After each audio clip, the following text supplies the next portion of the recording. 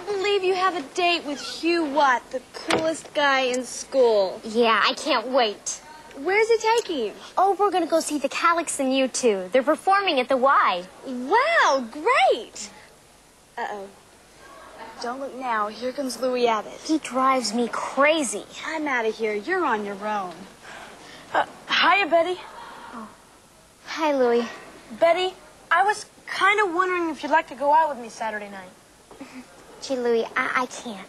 Why not? Because I'm already going out with someone. Who with? With you. With me? Oh, great. I'll pick you up around 7. But you can't. Why not? Because I'm going out with you. That's what I said, so I'll pick you up at 7. No, we're not going out together. Then who are you going out with? With you. I just said that. All right, then. So you're going out with me? No, I'm going out with you.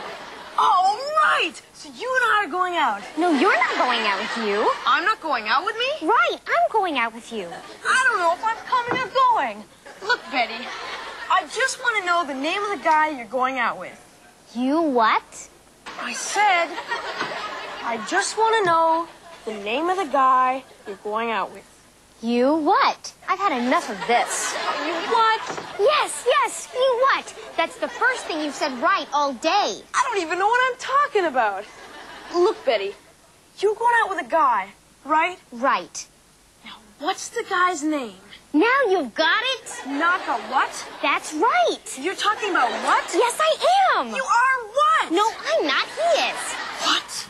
That's right. All right, hold it. Let's try a different approach. Where are you going on this alleged date? To a concert. Fine. Who's performing at this concert? The Calyx and U2. Me too? I'm performing at this concert? Why? That's where the concert is. What? Now you've got it. You what is taking me to the Y to see the Calyx and U2. What's taking you to Y to see the Calyx and me too? But how? What was that? I said but how? No. But how is my old boyfriend?